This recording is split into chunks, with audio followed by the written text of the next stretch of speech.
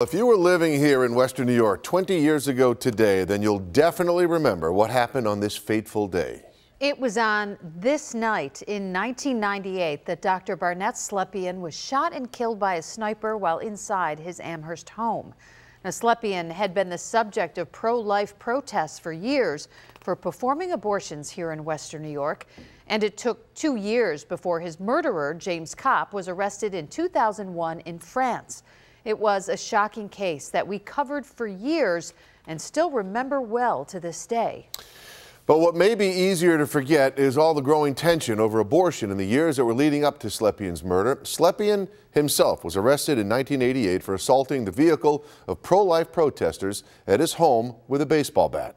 Years later, in 1992, the battle was dubbed the Spring of Life, bringing angry protesters to the streets of Buffalo.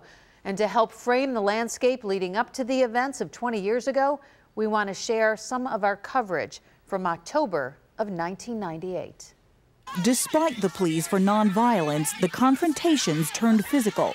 Women seeking abortion had to be protected by escorts. There were injuries, there were arrests, and in the end, even a Supreme Court decision. In 1996, the justices ruled protesters must obey a 15-foot buffer zone at a clinic's entrance so women could come and go freely. But the protesters would not be prohibited from speaking to, even screaming at, a woman seeking abortion. A small victory, perhaps, for both sides, but the soldiers fought for a cause they believed in with their hearts. Dr. Slepian fought his mostly with quiet courage, behind the doors of his Amherst and Buffalo offices, providing women with a service they chose. And while he knew his work was unpopular with some, he strapped on a bulletproof vest, took occasional police intelligence warnings under advisement, and forged on, perhaps never believing they would ever get to him, in his own home, in front of his own children.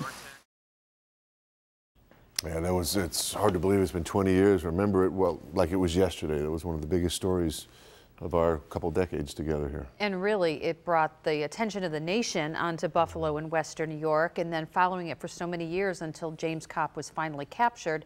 And it's something, yeah, a part of our history that, you know, brings out strong passion still on both sides. And the great work that the law enforcement, the FBI, local officials, state officials, they did a great job in finding him also, bringing him to justice.